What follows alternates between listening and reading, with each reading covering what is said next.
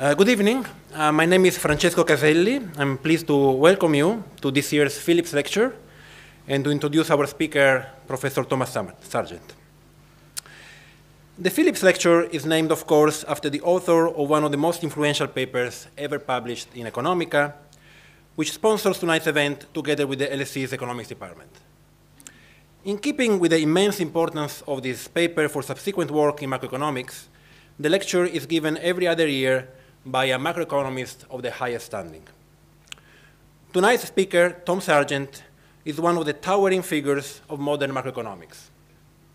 Together with Robert Lucas, who gave the inaugural Phillips Lecture 2 years ago, he has been a leader of the rational expectations revolution. His insights on the roles and limits of fiscal and monetary policy, as well as their interlinkages, so controversial at the time of their first appearance, are now an essential component of the body of knowledge imparted to first-year PhD students in economics all over the world. His work to embed time series econometrics in macroeconomic models has shaped the ideas and the methods of generations of macroeconomists. His contributions on learning and optimal control have spawned important, highly vibrant literatures. An introduction for Tom Sargent would not be complete without a mention of his extraordinary record as a mentor for students and young colleagues. I have not had the privilege of studying under Tom, but I have always been deeply struck by the reverence, gratitude, and fierce loyalty of his former students towards him. And this is not a small group. Let me show you what I mean. This is a flower with Tom Sargent in the middle, and 3 concentric circles, the first of which is immediate students. The second one is the students of his students, and then the third one, this ongoing addition to the students of the students of his students. So clearly the quantity is as impressive as the quality. Each paper by Tom Sargent attracts much attention and elicit copious new work by others. I have no doubt that the same will be proved true for tonight's lecture. Tom Sargent.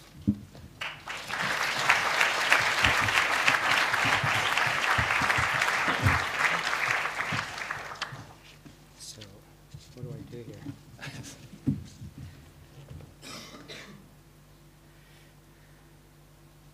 Okay, great. And then, does this thing work? Cool. Yeah, this works. This works. Okay, I know how to do that. I know how to do that. Sorry for this delay. Okay. So I'm going to talk about, we'll do a little macroeconomics. I hope there's some graduate students here, because I'm going to use some models. But I'm not going to use any equations, because Francesco advised me a little bit not to use equations, so I'm going to talk about them. Okay, so what I'm going to talk about is where to draw the lines.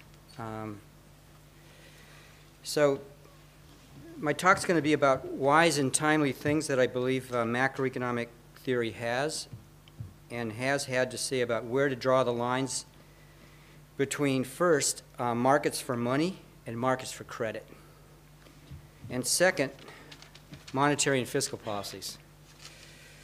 I'm an American. Historically, it has been difficult for American statesmen to agree how to draw those lines, as you might have noticed. I think macroeconomic theory helps explain why statesmen have had so much trouble by shedding light on the tensions and trade-offs involved in drawing those lines, and that's going to be the theme of my talk.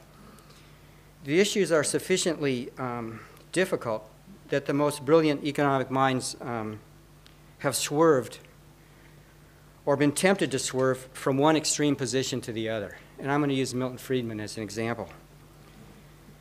And furthermore, in drawing the first set of lines, as we know today, it inevitably influenced how a government draws the second set of lines. So for sure there are ambiguities and uncertainties about the path forward, but that is because the choices are difficult and involve conflicts of interest. By characterizing how alternative choices can affect aggregate risk and how that risk is allocated among different citizens and foreigners, macroeconomic theory lights a candle. That's going to be my talk. So those are lines I want to talk about. So I'm going to show you some high-tech graphs. Did myself. So this is the whole talk. So there's a big line in the middle. On the left are credit markets, and on the right are money markets.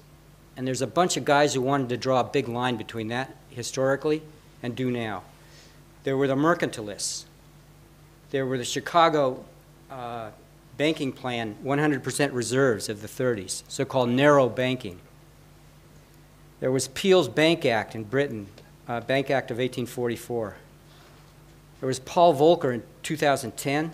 There's a Glass-Steagall Act in the 30s in the United States. And all of these people are motivated by achieving stability at the cost of introducing rate of return wedges. What Milton Friedman called inefficiencies, quote, inefficiencies and incentives for avoidance. So there's going to be a bunch of people who want to draw the line. And when I say mercantilist, some people would hiss. So then there's going to be some people on the other line who want to remove those lines. So those people want efficiency at possible costs in terms of volatilities and rates of return.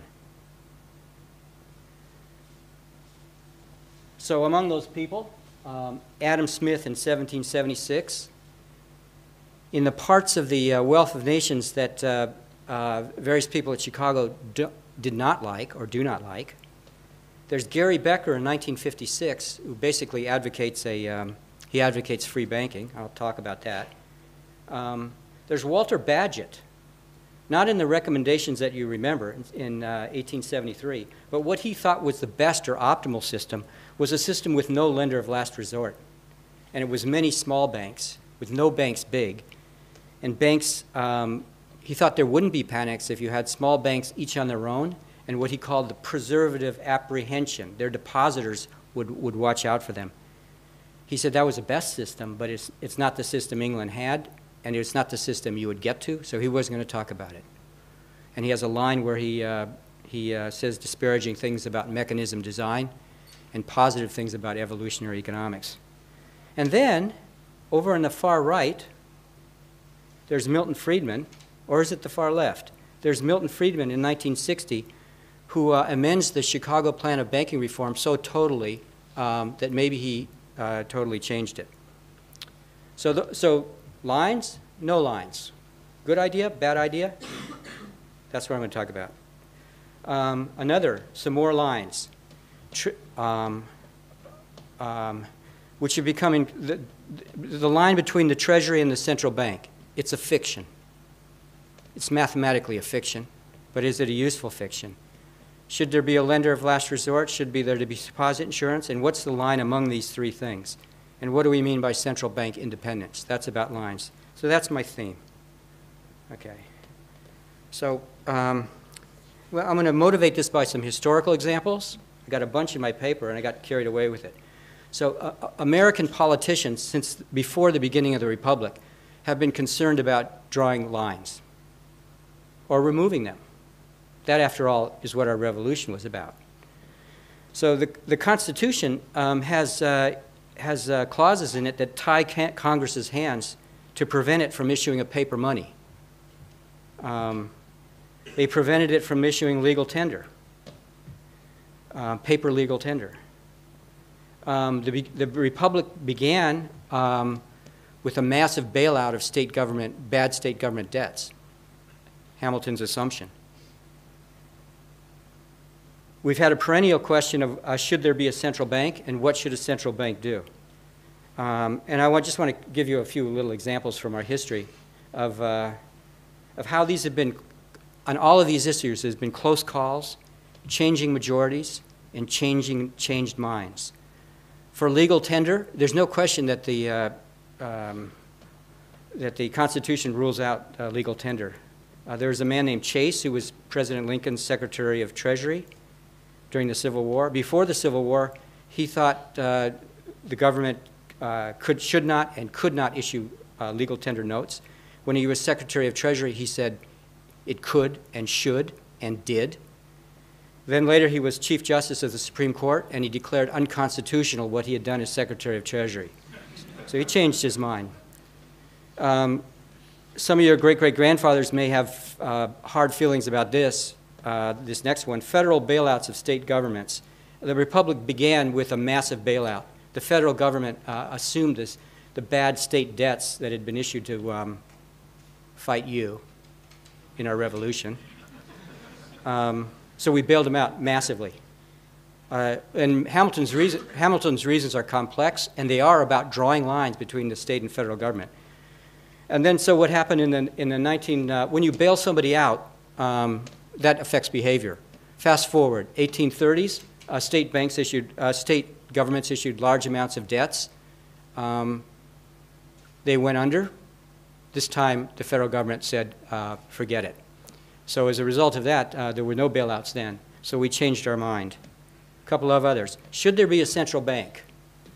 Just get the tone of this. So here's what we did. In 1791, we said yes as a country. In 1811, we said no. In 1816, we said yes. In 1832, we said no. In 1913, we said yes, but what do you mean by a central bank? In honor of Andrew Jackson, who killed the central bank in 1832, we said we'll have 12. So we won't have one, we'll have 12. And that's what we have in the United States. So the country changed its mind, but so did individuals. James Madison, one of our founders, said no in 1791. He said yes in 1811. He said please yes 3 weeks after you burned the White House and the rest of Washington. And he said yes in 1832. Henry Clay, one of our great statesmen, said no in 1811, and he said yes in 1832. So we've changed our mind a few times. What should a central bank do if we have one? Well, we've changed our mind there. And I'll introduce my theme here. In the Federal Reserve Act of 1913, the Federal Reserve was instructed to purchase real bills. I'll tell you what that means. That's a phrase borrowed from Adam Smith. So we're supposed to purchase real bills in 1913. In 1935, we were told, we changed our mind, said don't touch the stuff. And then in 2008, we said buy real bills, big time, and redefine what you mean by a real bill. So that's going to be so we've changed our mind. So it's easy to make fun of these politicians, but I'm going to take the stance that they can't do better than we can as economic theorists. So I'm going to tell you about some models that I believe inform these things. That's where I'm going. So that's my theme. Maybe these are close calls, and they're close calls today for my country and your country and for the world.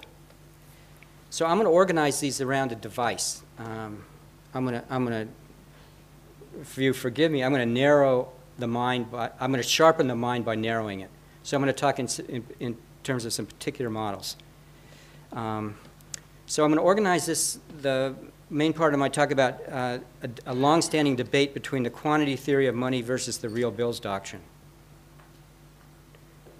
That has other names. Regulation versus free banking, or price level stability versus efficiency. So that's one set of ideas. And the second thing, which I'm going to argue is closely related through a little stretch, is lender of last resort and deposit insurance. Is it good or bad? It's going to be, what should a central bank do?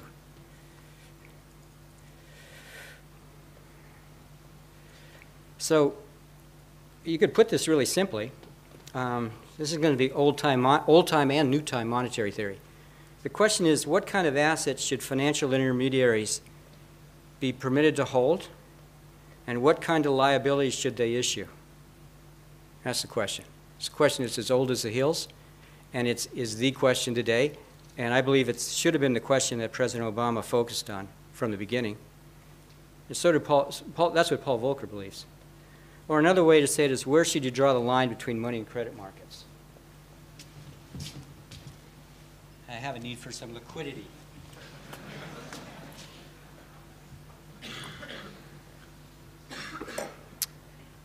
So some of you, if you're a graduate student, you know about complete markets models and incomplete markets models. Key thing about complete markets models is they're beautiful because there's no wedges. Everybody's marginal rate of substitution in every direction is the same. In incomplete markets models, there's wedges in some directions. Come back to that. So what I'm going to claim is, for 300 years, the names of the liabilities have changed. I'll give you a bunch of names. 18th century, banknotes and bills of exchange. 19th and 20th century, banknotes and deposits. Read Friedman Schwartz, they're obsessed with it. 21st century, claims on money market mutual funds, maybe even credit default derivatives. And in my country, insurance contracts written by AIG. So the liabilities, the names of the liabilities may have changed. The names of the assets may have changed. Self-liquidating commercial loans in the 18th and 19th centuries. Sovereign debt in the 20th. Mortgage-backed securities in the 21st. I really don't care about the names. I'm just going to call them assets and liabilities. They might have changed, but I'm going to argue that underlying theoretical issues endure. George Stigler said that a war can ravage half a continent and raise no new issues in economic theory. So Milton Friedman's going to be, I'm just going to use him as an example. I could use others, like Tobin. So this is a great quote. What Friedman says is, we take it for granted that the government should intervene in the money market. But he says it's really important to understand what the reasons are for intervening. And he says government intervention, quote, enhances the danger that the scope of government intervention will spread from activities that are to those that are not appropriate in a free society, from providing a monetary framework to determining the allocation of resources among individuals. You should look at the Federal Reserve balance sheet in my country. Google H41 and look at what the Federal Reserve owns now, and think about Friedman's quote. Okay, so I'm going to talk about efficiency versus stability now. I'm going to talk about Adam Smith and the Real Bills Doctrine. I'm going to explain to you what it is, tell you a little bit about Adam Smith and the Wealth of Nations, why he did it, why I regard The Wealth of Nations as a book about monetary economics. About at least a quarter of it's about monetary economics, and it's not an aside. And then I'll tell you about narrow banking, which is a Chicago assault on Adam Smith. And I'll tell you what the tension is between there. So that's what I'm going to try to convey. So here's how I read Adam Smith. Why does he write about money? He's interested in attacking a set of government policies called mercantilism. What they are is they're a set of interventions in foreign trade and foreign exchange markets that are designed to, and this is Smith's characterization, they're designed to protect domestic monetary arrangements. In those days, you're on specie. Your domestic money is specie. And if specie is flowing in and out, it induces disturbances in the price level in the domestic monetary arrangements. So what Smith's characterization of those devices is, there are a bunch of restrictions that are designed to foster precautionary savings, get you to accumulate big stocks of gold and silver so that you're isolated from these foreign and domestic shocks to the demand for money. And Smith's criticism is it's an inefficiency. He says that oversaving is inefficient, just like it is in like an Ambiguity model, if you know what I'm talking about. There's too much saving. And Smith says he has a cure. And now Smith is very influential. He has this cure. The British don't try it out right away, but the French read Smith and they do try it out 20 years later, 15 years later in the Revolution. So here's his cure. So suppose you think of a small country that's on the gold standard. And it's got legal restrictions that prevent banks from issuing notes that are good substitutes for gold and silver in people's pockets. So you know, think of us today. So we're walking around 1776, and we bring out a pound, and it doesn't look like this. It's heavier. It's gold or silver. That's it. So we're all carrying lots of gold and silver in our pockets, and that's the inefficiency. And Smith says, I can improve the allocation without causing any more inflation. So here's his scheme. This is right in book 1. Here's his scheme. I'm going to permit banks to issue these things, banknotes, except it's going to say, I don't know what yours says. Ours says, in God we trust. But Smith's notes are going to be issued by private notes, and they're going to say, these are redeemable in gold on demand. But the bank's not going to hold gold. What the bank is going to do is it's going to hold safe evidences of private indebtedness. There's going to be private IOUs that are circulating. So what the bank's going to do, it's going to issue these things, and it's going to make loans, what Smith calls real bills. I'll tell you about that. And so its balance sheet is going to have just a little bit of gold on the asset side, lots of these private IOUs, which are short-term self-liquidating loans. Its liability side is going to be these notes. And what Smith predicts is going to happen is these notes are going to be as good as gold. You're going to get an equilibrium where they're as good as gold. The gold is going to disappear from the country. And there's going to be a one-time import of goods, which are in people's utility functions, and you're just going to get a better allocation. And Smith recommends that. And he calls that it's a version of free banking.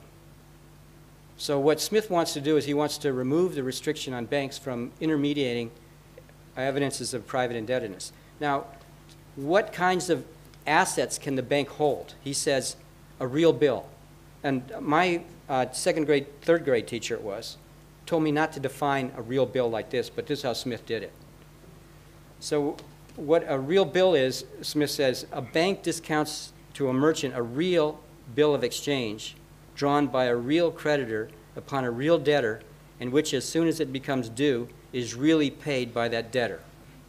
So what's Smith after there? Safe. Safe and short term. That's how I read him. Because he didn't know, again, first year math, he doesn't know what a random variable is. But he wants these things to be risk-free and self-liquidating. So do you see the experiment? So he's advocating free banking. Now, this question, what is a real bill? I'm going to come back to that. So this is the real bills doctrine. The real bills doctrine is if you permit free banking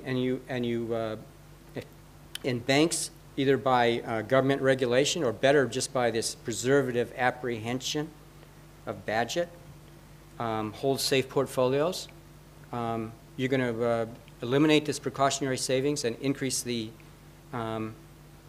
efficiency. Now, do you understand why I say that's an essential part of Smith's attack on mercantilism? Because if and by the way, if you want to read the best account that I've read on mercantilism, I've looked around, read Smith, and it's not a straw man. It's like doesn't create an account of mercantilism, which he's trying to make fun of later. So this is an argument. You can have your cake and eat it too. You can have price level stability, and this theory actually worked during the French Revolution. It's kind of tried twice. So there's two ways to implement the real bills doctrine.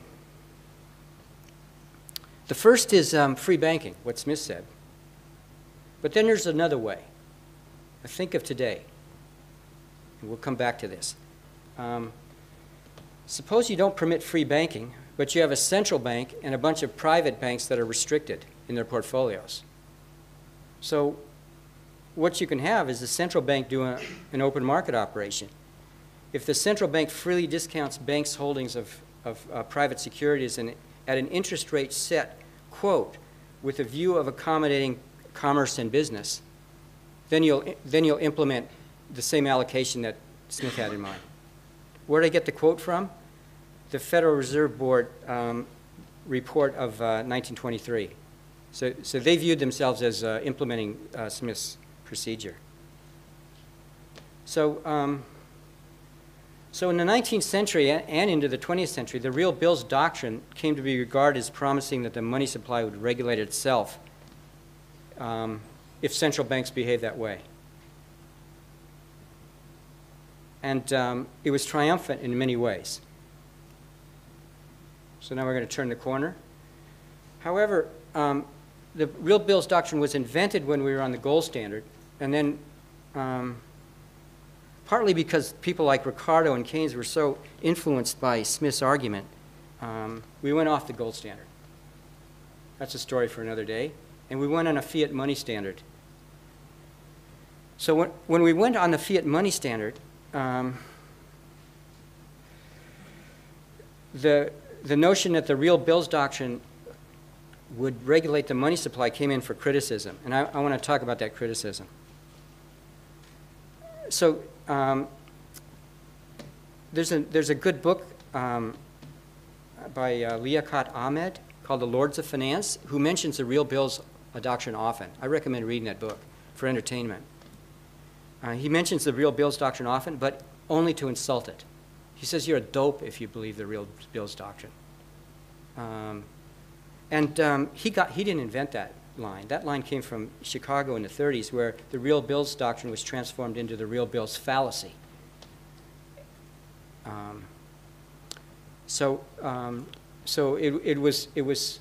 There's various versions of this argument that if you use Smith's real bills doctrine, Smith got it wrong, and you're just going to get a lot of instability. So most of the analyses are hard to follow because they're in words. So I want to describe a model in which we can actually pit the real bills doctrine against the we can pit the real bills doctrine and then run a contest against it versus narrow banking, 100% reserves. So the Chicago plan is don't let banks intermediate anything. If they issue a note, they got to hold gold or base money behind it. So they can't hold those real bills. So that's a recommendation that came out of, you can view Peel's Bank Act, it came out of Britain in the mid-19th century, and it was basically adopted by Chicago wholesale in the 1930s. So I'm going to talk about a model that Neil Wallace and I fiddle around with in the 80s to get at this question. So the purpose of this model is to represent the ideas both of the critics of the real bills doctrine and the supporters of the real bill doctrine, and see the virtues in both. And again, this is about drawing a line. It's a line that we're concerned about today. So here's this model. So we take an overlapping generations model with some heterogeneity. So what I'm going to do is I'm going to have time goes 0, 1, 2, 3, 4, on to infinity. Sorry about this, but you only live for 2 periods. Now, that's not essential, but it's sure convenient because it's very easy to compute the savings function. So I'm going to have some savers and some borrowers. And how am I going to do that? I'm going to make it pure endowment, just like Samuelson did. And if you're a saver, you're endowed a lot when you're young and little when you're old. So you want to lend. If you're a borrower, you're like our former president, Ronald Reagan. You're endowed with nothing when you're young, and you hit it big when you're old. So what you want to do is you want to borrow to smooth. So these guys are going to be together. And then we're going to follow the master Samuelson. We're going to rig this economy so it's actually short of borrowers. Short of borrowers. There are not enough borrowers. And that means that the interest rate's going to be too low unless the government steps in and issues some fiat money. So we're going to do that. We're going to just like Samuelson, we're going to adopt this overlapping generations framework so that we can have a role for fiat money. We're going to do that, but we're going to also have borrowers and lenders. Samuelson, by the way, only had lenders, but we want borrowers and lenders. So now here's the deal. I'm going to have some rich borrowers and lenders, so I'm thinking Brazil, and some poor lenders. So I'm thinking about the Real plan in the 80s. So there's going to be some poor guys who are, they can't hold hedge funds, or they can't hold lots of things issued by banks. They can hold small denomination notes. So these are the natural money holders. But then I'm going to have some rich guys they got big endowments. I'm going to have some rich borrowers and some rich lenders. That's kind of the setting. So there's rich borrowers, rich lenders, and there's poor lenders. And there's this fiat money. So the liabilities in this thing, fiat money, that's the government's printing up this stuff, and the magic of Samuelson is it gets valued just because the economy is short of borrowers. Okay, so that's kind of the setting. And then this economy is going to kick out a price level. It's going to kick out a value of this stuff, which is going to depend on how all the endowments are arranged. That's it. So this is the economy. So now I want to talk about Smith. So here's what I'm going to do. I'm going to start with Smith's setting where the money market is segregated from the borrowing and lending market. So there's some borrowers and lenders, and they're interacting in the borrowing and lending market. And I'm going to generate fluctuations in the demand for credit by moving the endowments of the borrowers around. So I'm going to generate some fluctuating interest rates in the demand for credit. I'm going to rig it so the interest rates are high. So the creditors are paying high real interest rates.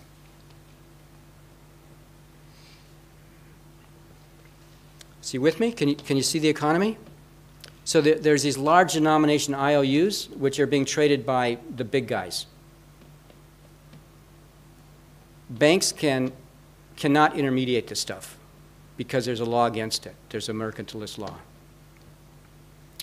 And then the government has issued this fiat money, and the poor guys hold it.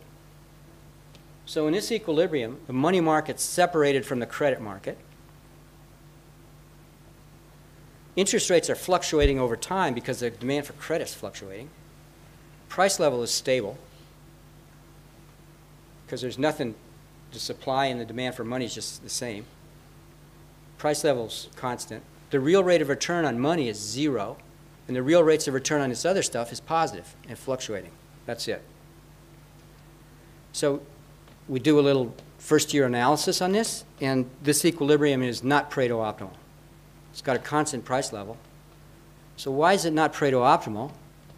It's because different people are facing different rates of return. There's a rate of return wedge at all times. And that means there's what Milton Friedman called inefficiencies, rate of return wedge, and incentives for avoidance. There's an arbitrage in this economy. If a bank were allowed to enter, it could issue money that was backed by these private IOUs. It could pay this rate of return of 1 and pocket the difference. If there were free entry into banking or free banking, this rate of return dominance would be knocked out. And what would happen is all the rates of return would change, and everybody would get the same rate of return. So what free banking will do is or real bills, it will eliminate this rate of return discrepancy, and you'll get to an equilibrium. Okay, this is going to be a mouthful, which is Pareto optimal. No rate of return discrepancies, but what will now happen is the instability that was in the credit market is going to be transmitted to the money market, and the price level is going to be fluctuating. It's got to fluctuate to give real rate of return differences over time. So money is going to be a great asset with real bills. It's going to be as good as these private IOUs. So what free banking is going to do is it's going to alter the allocation. It's going to alter the interest rates.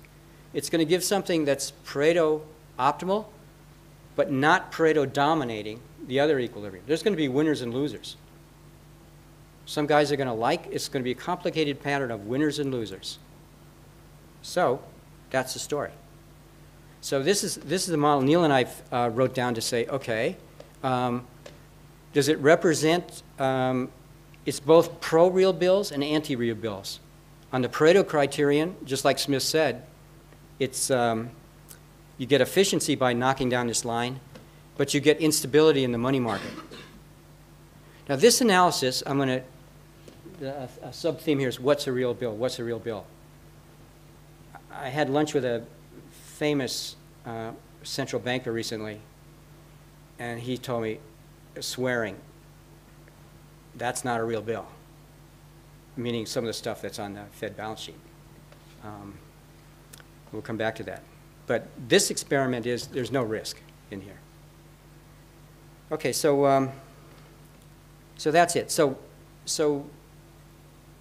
this little model is going to be my tool for representing the tension between real bills, which eliminates the inefficiency by creating winners and losers, eliminates the wedge, but it unleashes some instability.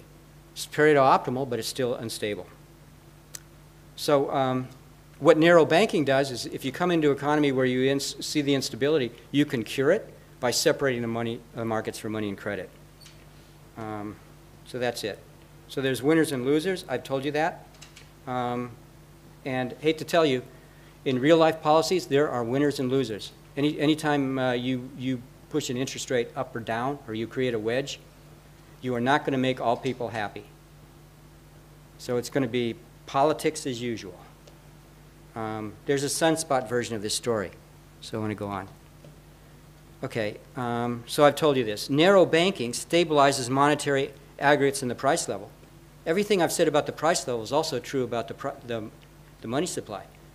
The reason real bills creates this instability is that the monetary aggregate, it's now got this inside money component controlled by the government. It's got this, outside money component controlled by the government, and inside money, which the government's lost control of because of the fluctuating credit. That's the story. Okay, now Milton Friedman, in his program for monetary stability, okay, so remember I said famous economists have been on both sides of this tension. Maybe they've almost flipped.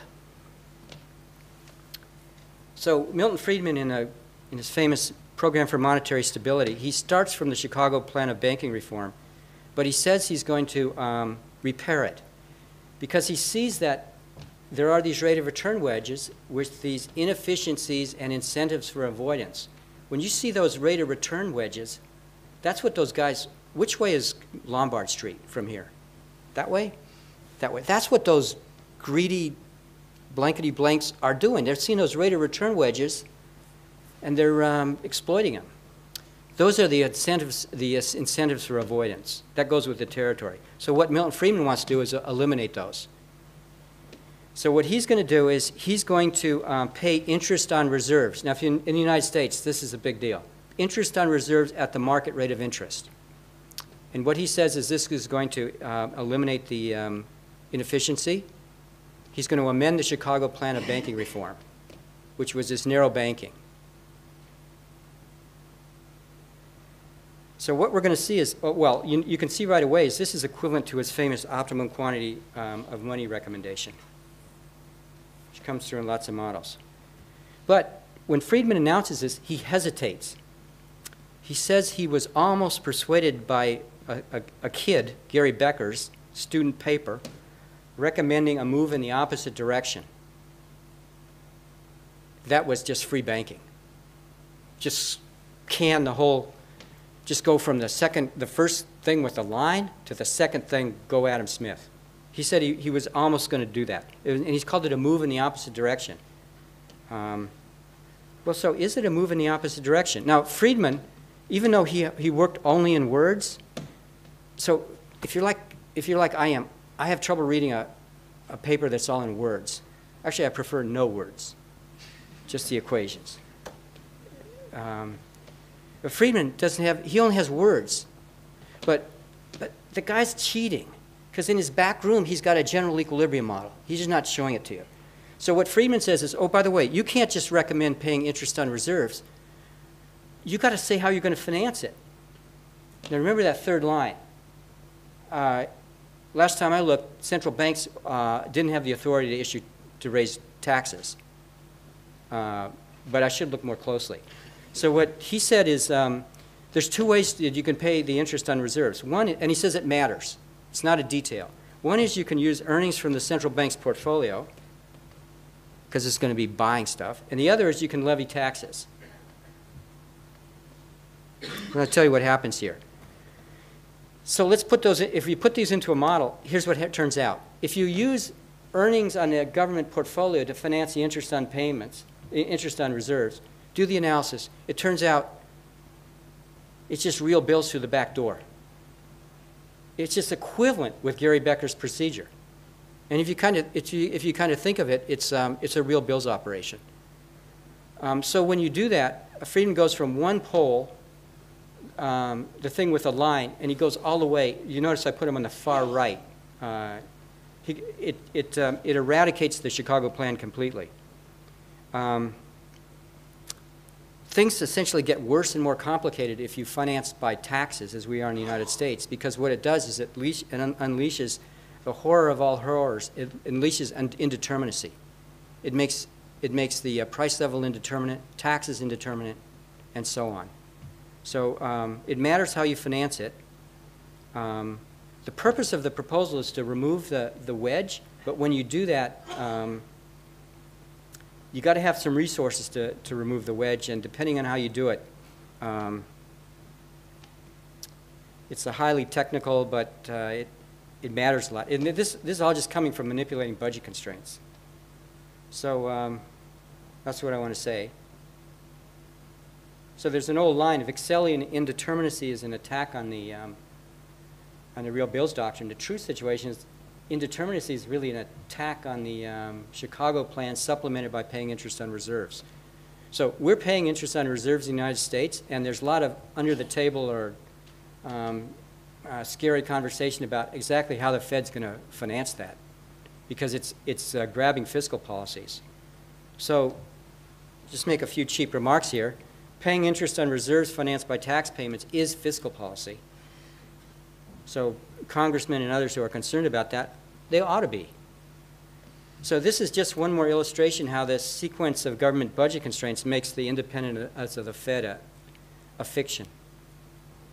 Maybe it's a useful fiction. Now I just want to mention how Milton Friedman changed his mind on something else. So how are you going to coordinate monetary and fiscal policy? That issue is always with us. So I'm going to tell you what Friedman said in '49 and in 1960. And don't look at the slide. Here's what he said in '49. Here's how you should coordinate monetary and fiscal policy. The fiscal authority issues bonds. The monetary authority should buy 100% of them. So think of the ECB. Greece issues bonds, buy them. Okay? 100%. That's it. And he also recommended that the government balance its budget over the business cycle. But you know, this coordination mechanism, if you're going to issue debt, it's going to be monetized. When? Right now. And then in 1960, he changed his mind, and he said, no, what the Fed's going to do is it's going to increase the monetary base K% a year, where K is a small number. So if you borrow, if you're the government and you borrow, don't come to us. We'll give you K%, but it's nothing. If you're Greece, don't go, go to the markets. So why did he do those? Those are two alternative, really clean ways of coordinating monetary and fiscal policy. Why did he switch? Well, he's struggling to find a way for a responsible monetary authority to get the upper hand over the fiscal authorities in what you can think of as a game of chicken between the monetary and fiscal authorities. They got to coordinate. It's a kind of question, who goes first, and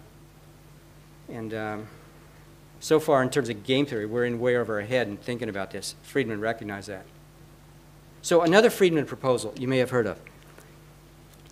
he was for a balanced budget. A bunch of American conservatives were for a balanced budget amendment in the 80s, in the 70s. They dropped it in the 80s, and you'll never hear him mention it now. Why?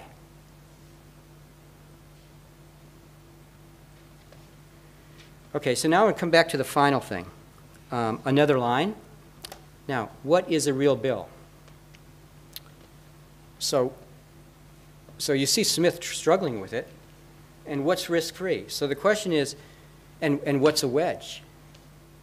So should banks, and think of Edgeworth and the mathematical theory of banking, should banks and other intermediaries be allowed to improve efficiency by offering products that rely on statistical averaging, Edgeworth, and censoring to transform bundles of risky assets, idiosyncratic risk, of various durations into much less risky assets that can be used to back short-term liabilities? So can you create some stuff that's pretty risk-free out of some stuff that's risky? If you can, it's welfare improving. Should you let them do it? That's the question that we have now. Okay. So and do those qualify as a modern version of real bills? And where should you draw the line?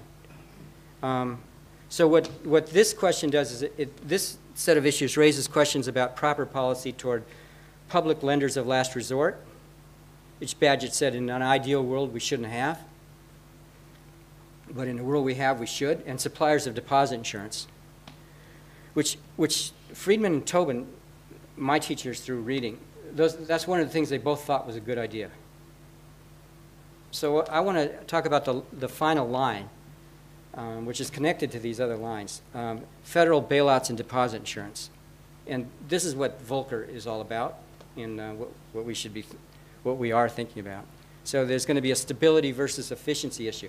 So think about complete markets versus incomplete markets, wedges and not. And now I'm going to conclude with a pal of Paul Volcker's put his finger on what the real problem is. And it's not the incentives of the greedy bankers. They're going to behave, Paul Volcker thinks they're going to behave just like greedy bankers. But it's incentives of the policymakers to protect bank creditors. So I'm going to tell you two models, two modern models. These are first-class models of deposit insurance. They're both rational expectations models. Every model I've talked about is a rational expectations model, where people are exploiting arbitrage opportunities and seeing through balance sheets. So the first is a model, the famous Diamond-Dybvig model, where deposit insurance is good. I'll tell you why it's good in that model. I'll tell you a model of Carrick and Wallace, where deposit insurance is bad. And then these models are going to show you the tension.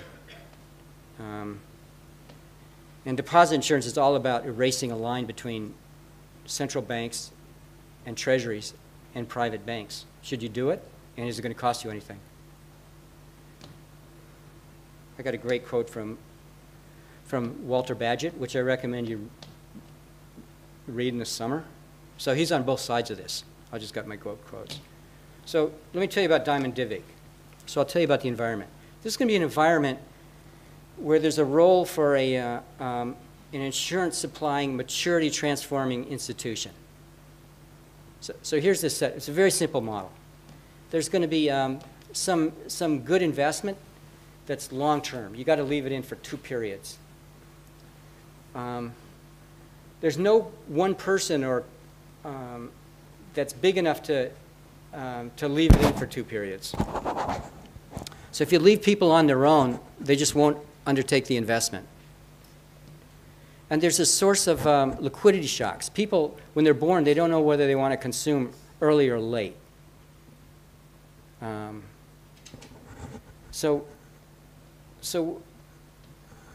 a Pareto optimal allocation that involves risk sharing and maturity transformation. You undertake these long-term investments, and you insure people against their type. So you pool risks. Now, can you support that with a competitive equilibrium? Well, it's a long story and a big literature, but here's what Diamond-Dybvig did, and they were shrewd. They put a restriction on the class of, deposit insurance. I'm sorry, deposit contracts. They made a mimic the one that we have with, I hate to say this, Citibank, my bank. First come, first serve. And then they studied Nash equilibria. And what there are is there's multiple Nash equilibria. There's one that's great. You get a Pareto optimal allocation. You get the optimal amount of insurance. It's a no-runs equilibrium where I leave my money in unless I need it early. I get it out. You leave it in because you don't need it. Unfortunately, there's zillions of other equilibria that are runs equilibria, which is this. We put our money in the bank. You don't need it early, but you see him going, and you think he doesn't need it either, but he's running because he thinks you're going to run. And then what happens then is the whole thing collapses. There's a run in equilibrium. There's not insurance. There's not maturity transformation. We don't put the money in the bank. It's just a bad allocation. So what happens with deposit insurance? This is too good to be true. Government supplied deposit insurance. What the government says is people start running, we guarantee them. And then what happens is that selects a unique equilibrium via promises of what you're going to do off the equilibrium path. I'll come back to that. So what it does is, on the equilibrium path, deposit insurance is costless. It just knocks off the bad equilibrium.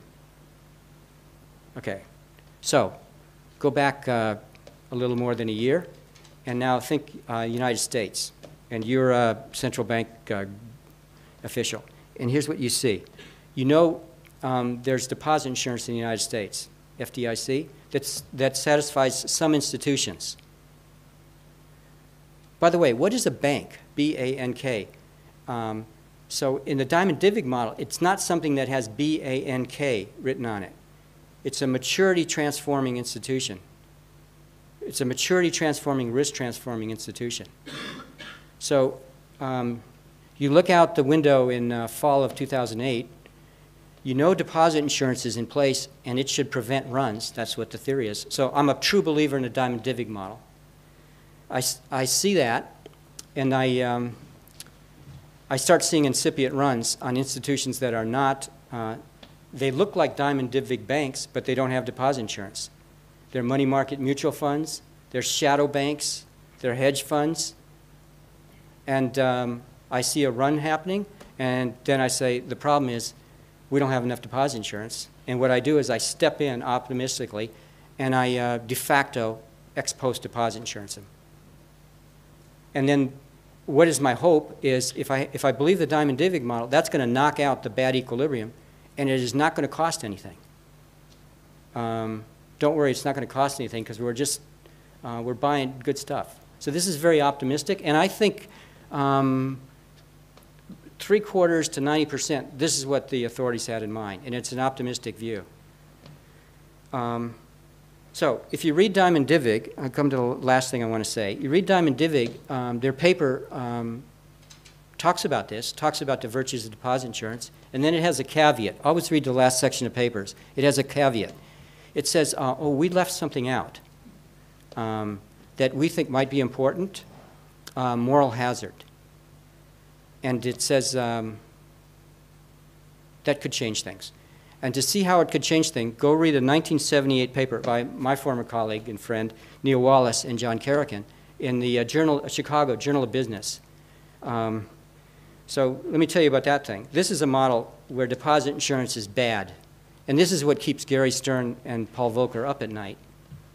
And ought to keep, you're a taxpayer, ought to take you up at night. So here's the deal. Complete markets. So this is first year macro. Complete markets. We're going to do things twice. This is a Badgett model, Badgett natural model. Experiment 1, no deposit insurance. Intermediaries can form if they want, free entry. There's a bunch of guys who want to hold safe liabilities, notes. If you want to hold them, You're going to go to a bank that holds a safe vector of assets. It takes no risk. With no deposit insurance, this is Badgett's preservative apprehension. Depositors and other creditors have incentives to monitor the bank and make sure that they look at its portfolio. That's experiment one. With deposit insurance, just rework it. We're going to have deposit insurance for depositors and maybe other creditors. Read in Fed We Trust and see what some of our important authorities say. It's really important to insure the creditors, not just the depositors. So what we're going to do is we're going to insure depositors, and now we're just going to rework the bank shareholders problem. So with complete markets and deposit insurance, it's in the incentive of the bank shareholders to make the bank as big as possible and as risky as possible. And with deposit insurance and not regulation on the bank portfolio, you will get banks big and risky, and with probability 1, they will fail, and this will cost the taxpayer and the government money. So this is a thing where deposit insurance, if you have deposit insurance, you have to regulate. This paper was written by Kerrigan and Wallace. Kerrigan wrote another paper called The Horse Before the Cart, and the horse is deregulation, and the cart is you better fix deposit insurance if you deregulate. But that wasn't done. So these two models have the tension.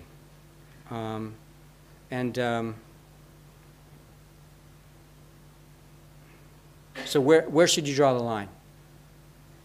So there's a good book by Gary Stern called Too Big to Fail. He was the president of the Minneapolis Fed and a friend of Paul Volcker's. Paul Volcker wrote the introduction. This book was written in 2004, so you can't say rational expectations macroeconomists didn't warn you if you didn't get the message from Kerrigan and Wallace. Another thing is, I hear this in America all the time. Oh, there's no moral hazard problem because the shareholders took losses from these banks.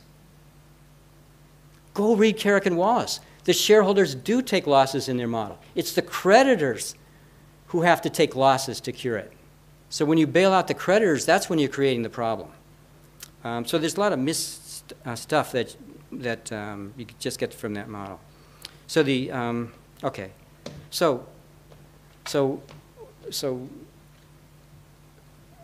So I think the true state of affairs is there are some benefits to preventing runs, but they have big costs in terms of provoking moral hazard.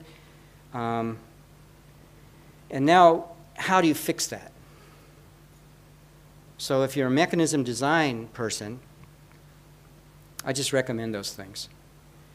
The key problem is the ex post incentive that public officials have to bail banks out. And how are you going to fix that? So that is the public policy question of today, just like it was in 1776 and 1844. So I want to say what Paul Volcker said. So Paul Volcker has some recent words. He was not talking. It's too bad he was not talking to the president, or the president wasn't talking to him before about a month ago. So read these words, which this is from a New York Times article. He says, the long-established safety net undergirding the stability of commercial banks, deposit insurance, and lender of last resort facilities has been both reinforced and extended in a series of ad hoc decisions to support investment banks, mortgage providers, and the world's largest insurance company. In the process, managements, creditors, and to some extent stockholders of these banks have been protected. Kerrigan Wallace. And then he says, as things stand, the consequence will be to enhance incentives to risk-taking and leverage with the implication of an even more fragile financial system. It would be a shame if this is what my generation hands off to your generation.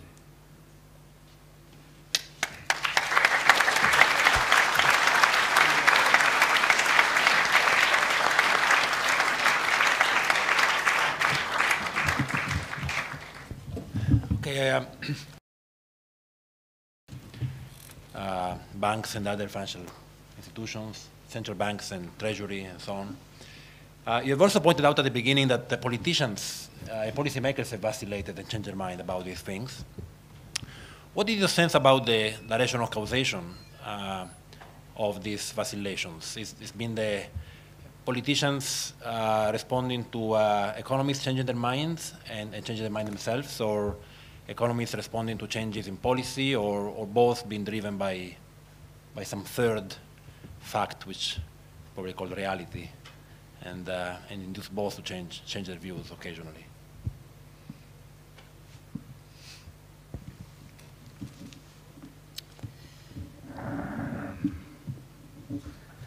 So I guess the answer is I don't know. The honest answer is I don't know. I think the so when you start writing down models of this, there's a time consistency problem there. So the time consistency problem of the things that, and that's essential to it. The time consistency problem is about the temptation to change your mind, in some sense, or conflict. It's about conflict, intertemporal conflict. So there's things that are ex ante that you want to promise to promote the right behavior, and then ex post you're not going to do, you know. So here's I'll just give you an example where this comes up, and there's kind of, so I didn't like this when it was happened, but so Mervyn King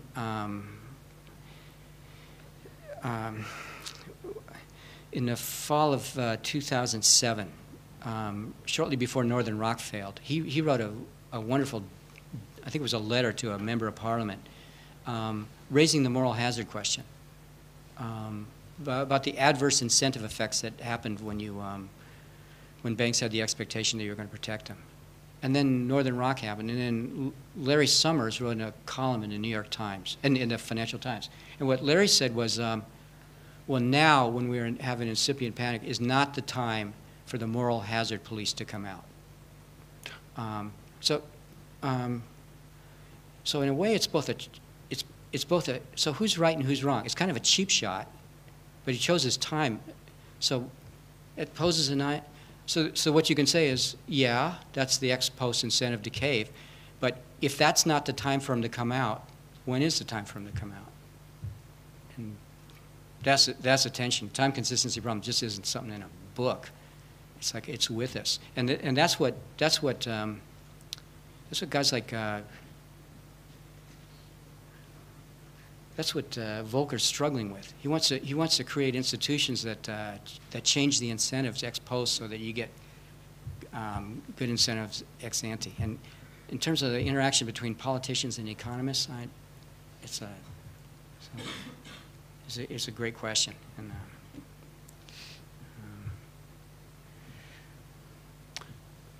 time for questions from the audience.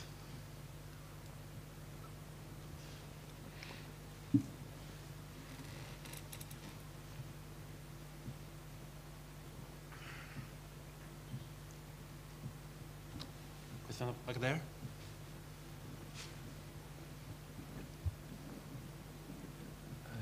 You started to talk about, or started out by talking about self-liquidating real bills, and then somehow made the transition to mortgage-backed securities. Up until 2 years ago, we all thought that mortgage-backed securities would be self-liquidating, but something seems to have gone wrong in the process. Now, there could be policy implications which would either go down the free banking route or the mechanism design route. So what's your stance on this?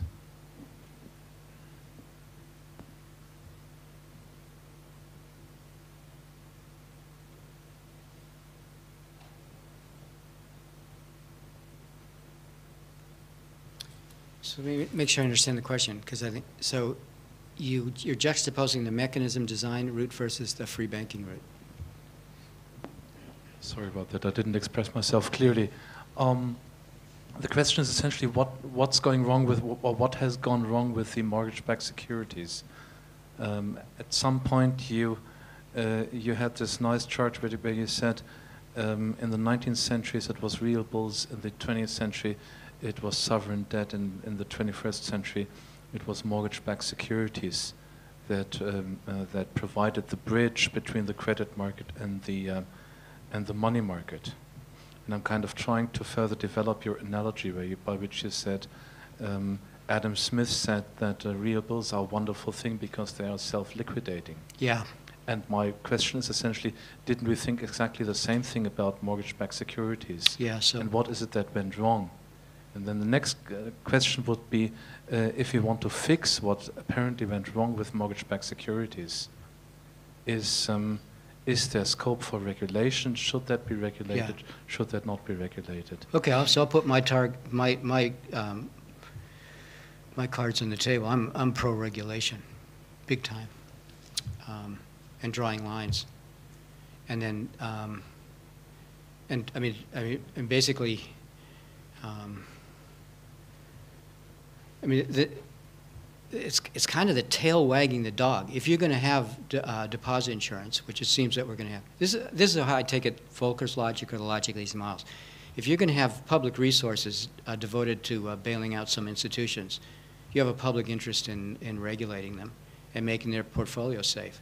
So forget mortgage-backed securities, which are a good, in principle, they can be a good idea. They were oversold, but so you, I mean, the idea is to have a class of institutions which have access to deposit insurance, and you make them safe to protect the taxpayer. And then you have another class of institutions that are risky, and they're cut off from the taxpayer. And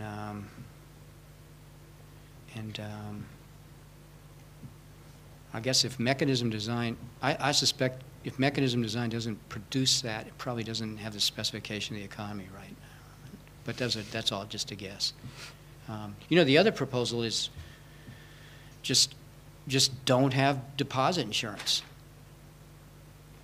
and just let people trade, and then let you guys who hold money in banks just realize you're going to get risky rate of return, and start looking at the stuff that being horrified at the stuff that their banks are holding, and then go to banks that are just do that on your own, and forget deposit insurance. That was what Badgett said. Francesco's question is still bothering me. I'm going to have trouble sleeping tonight. There's time for dinner. Other questions? Can I say one more thing? Yeah.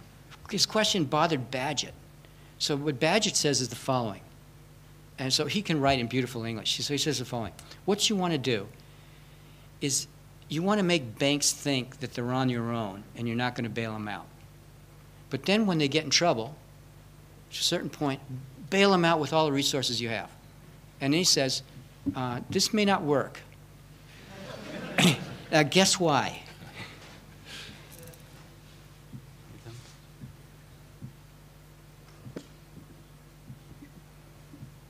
You made a great case, both here and in your past work, that the monetary and fiscal separation is a myth.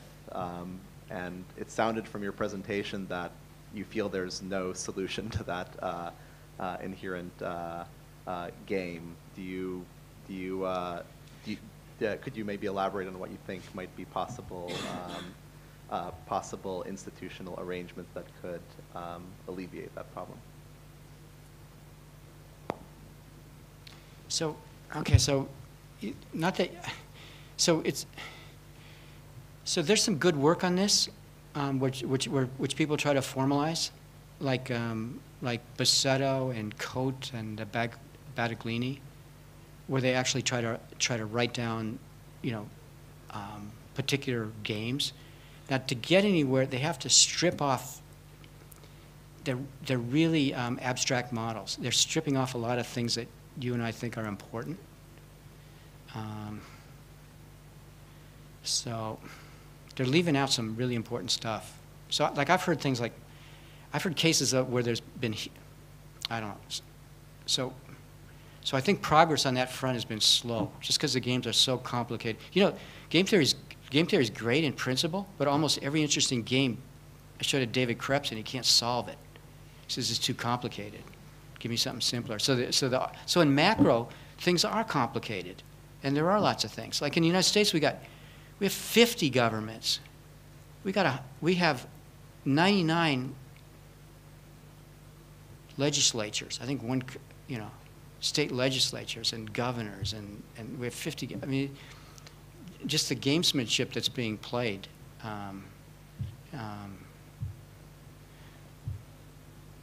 So making progress on it, that I think is important.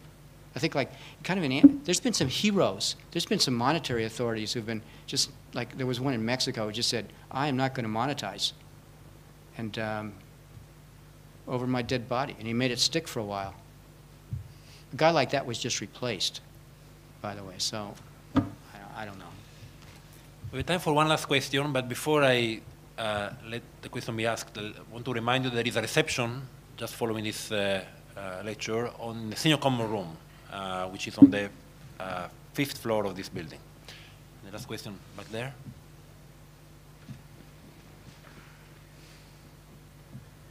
Yeah, I was captivated by Badgett and his solution, but it seems to me that there are enormous information asymmetries which prevent us from actually putting into effect our apprehension. We do not know how apprehensive we should be.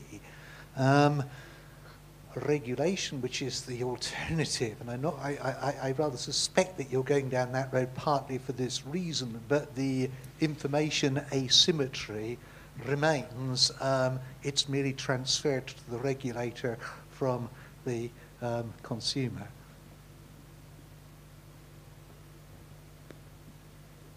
Yeah, I'm not sure. First, in the United States, we're not. Unfortunately, we're going down regulation light, and so a good person mentioned mechanisms. The whole thing with mechanisms, you're gonna design it to respect the. There's some things you don't need much information about. Whole treasury bills, I can check that. Although. Watch what we do with treasury bills. Okay. And with that, thank you, Tom Sargent, for a great evening, and hope to see you all upstairs for the reception. Thank you. Thank